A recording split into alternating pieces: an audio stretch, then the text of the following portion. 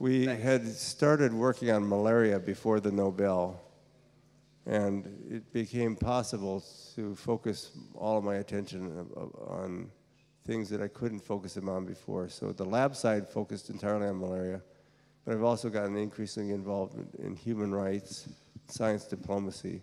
But the lab side, we went into malaria, and the Nobel made that easier. But I have to tell you, I don't think I'm a very successful malaria scientist. We have not made any important discoveries yet.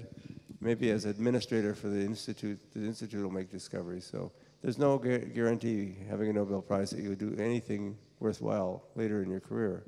But maybe you can inspire others. Maybe that's the purpose of the event we have today, to encourage young scientists like yourself to go for it. You may make a brilliant discovery that will change the world.